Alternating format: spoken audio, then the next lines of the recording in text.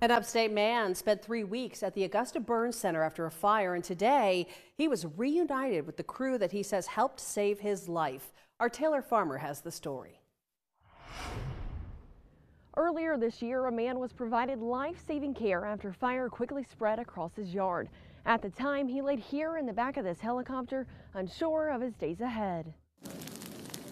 It was New Year's Day this year when Keith Harmon was burning Christmas boxes in his backyard in Duncan.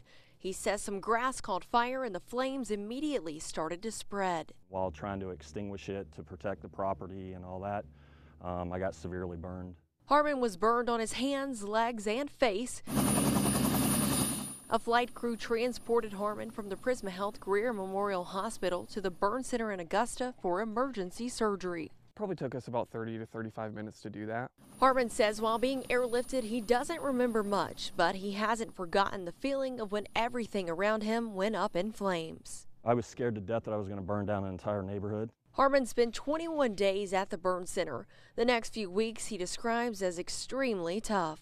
It was tough, very tough. 2 surgeries, skin grafts, being around people that were in the same situation as me. Some, quite honestly, a lot worse. A few months later, Harmon says he's lucky to be able to reunite and thank those who administered him care that day. Hey, I'm Keith. Nice to meet you again. Toby, yeah.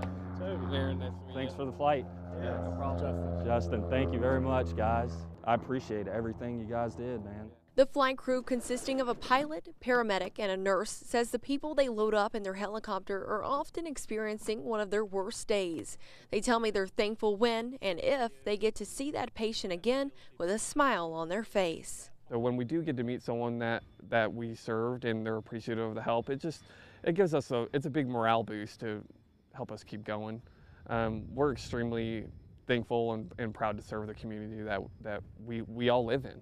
Harmon has fully recovered and says he's thankful for the care he received. In Pickens County, Taylor Farmer, 7 News.